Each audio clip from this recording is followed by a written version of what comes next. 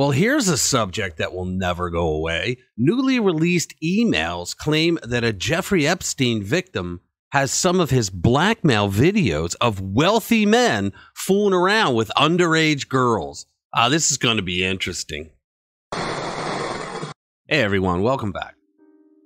In a newly released 2017 deposition of Sarah Ransome, who was one of Jeffrey Epstein's victims, it reveals that Ransome claims to have some of Epstein's blackmail videos of his wealthy clients and young girls having sex.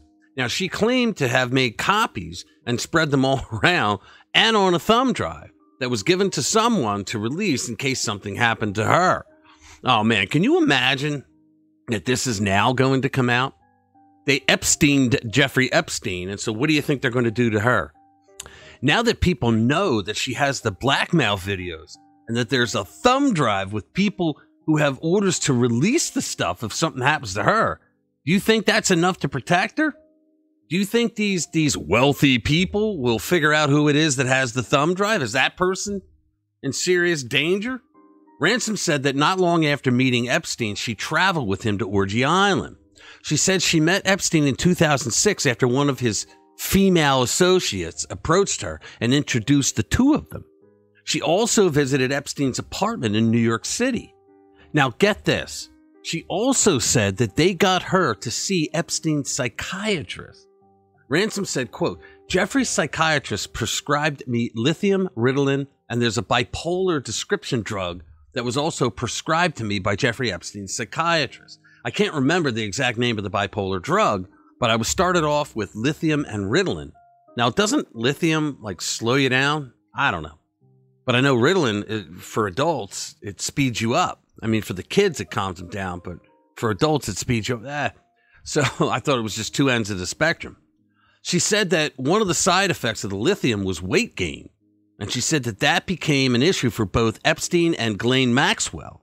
She said that Maxwell told her to keep her weight down to about 115 pounds.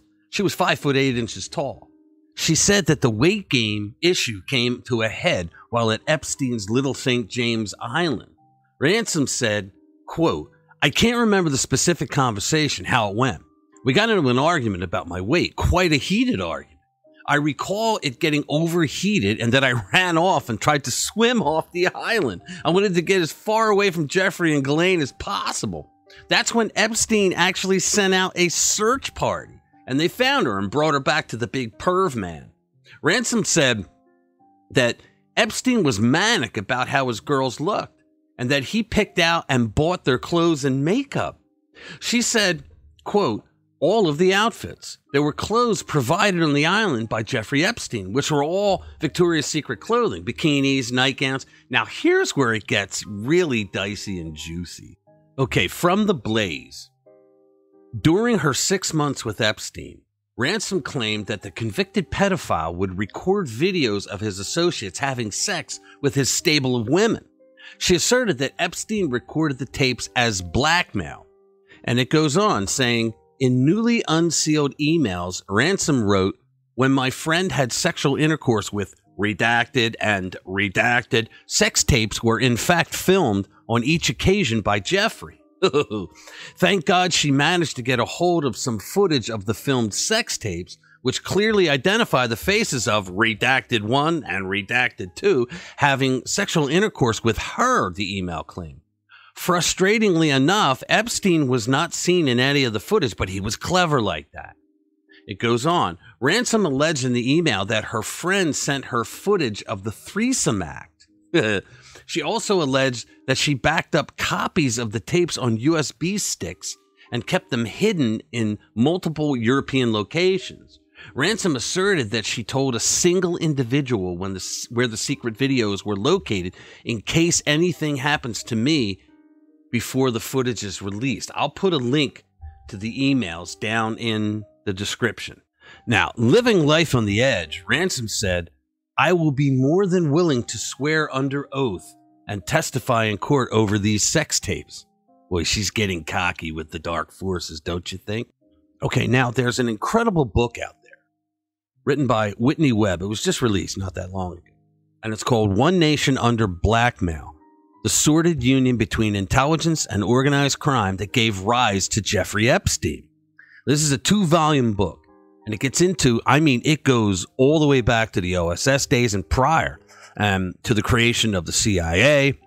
And the entire book is basically a history of all the corruption of governments around the world, including the United States and her allies, throughout the years. And it included people in organized crime like Lucky Luciano and others who worked with and for the government.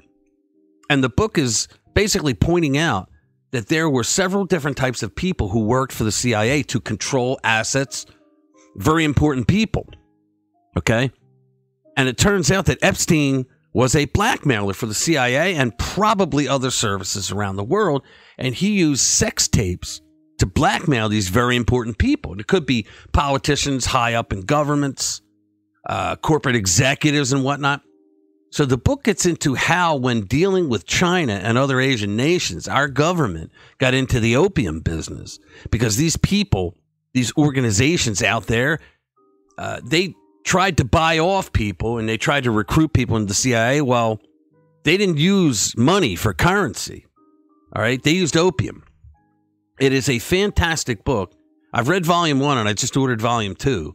And I'm going to put the link to volume 1 down in the description. Now, it's a fascinating read, and there is more in there than your brain can deal with, which, believe me, is a good thing, though. There's so much information in there about the corruption of world governments throughout our history. And I don't have any deals with this author. I don't have an affiliate program going on with Amazon on this book. I just think it's a great book about the corruption throughout the world that led to the creation of a Jeffrey Epstein monster. So I can't wait for these videotapes, this evidence, to be talked about more and possibly to be released. Wouldn't that be cool to find out who all the schmucks are in top government? I know the leftists out there try to say that Trump went to Orgy Island and all that because there were photos of him with Ghislaine and with Jeffrey Epstein. But they always leave out the end part, which is that as soon as Trump figured out who Epstein was and what he was doing, he dumped him like a hot potato. He booted him out of his club for life. So that's it. Thanks a lot. Thanks for being with us. And we will see you in the next one. Shitty train, I got no sun, there's only rain, I wanna crash. And